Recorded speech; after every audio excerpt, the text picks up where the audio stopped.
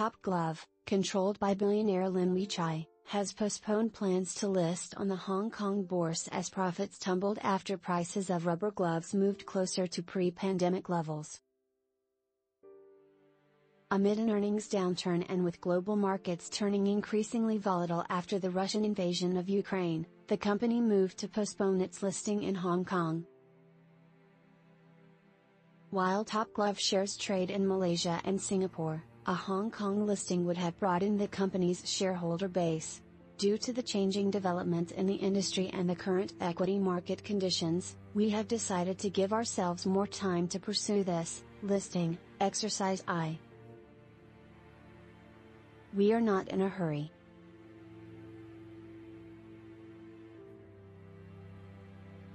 Our decision is always for the long-term benefit of the company and our stakeholders.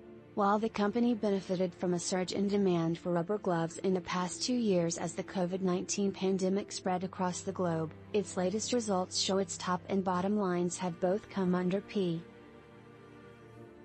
Net profit in the second quarter ended February 28 slumped 97% to 87.5 million ringgit, $20.9 million, from the previous year as sales dropped 73% to 1.4 billion ringgit, it said in a statement on Wednesday. For the past 2 years, we have been accustomed to delivering exceptional results, Lee K. While our second quarter results are not as robust as we would like them to be, this is to be expected as the pandemic recedes and it is part of the business cycle. Having been in the glove business for 31 years, we have seen many such cycles and our experience has prepared us well to go through this one. Top Glove said it will remain cautious and scale back expansion plans which had aimed to boost its annual production capacity to 188 billion gloves by 2025. The group will, however, continue to monitor the situation closely and stands ready to reinstate expansion plans as required when demand eventually picks up, it added.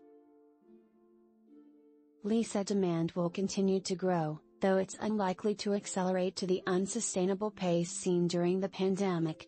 This challenging period is temporary, he added. Top Glove was founded by Lim and his wife, Tong Siew Bee, in 1991.